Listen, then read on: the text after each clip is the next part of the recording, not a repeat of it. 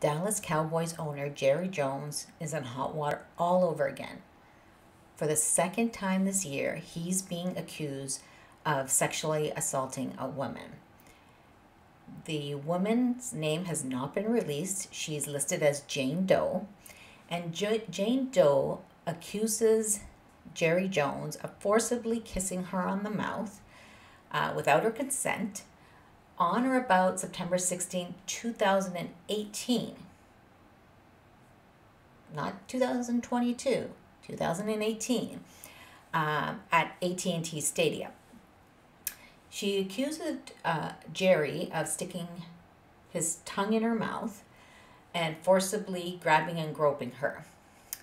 She claims that in the room was full of witnesses, and that included former head coach Jason Garrett, running back Ezekiel Elliott, Tyrone Crawford, Tyrone Smith, and other prominent Cowboy players. She also says that Jerry Jones' new wife was also present, and defensive end DEMARCUS Lawrence was also present. Seems a little bit strange to me, but okay. This man has been accused several times of several inappropriate sexual activities, but doing it in front of all these players and your wife-to-be, I don't know. She claims she has severe injuries, emotional distress, psychological pain and suffering, and medical expenses.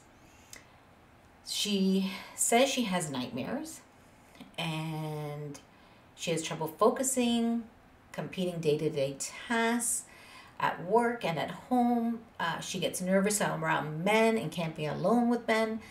The plaintiff cries often because of what the defendant Jerry Jones did to her, and doesn't want any other woman to experience such assaults.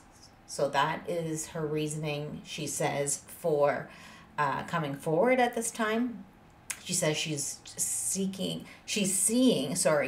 a doctor for treatment and experiences headaches, dizziness, extreme sadness, night sweats, panic attacks, nausea, depression, PTSD, crying spells, and other mental and physical problems as a result of the alleged incident. She also is suing the NFL for turning a blind eye for all this illegal behavior that he has done over the years. I guess what she's trying to say is because they did nothing,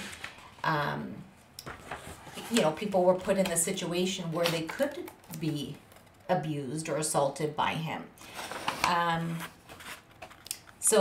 she also claims that her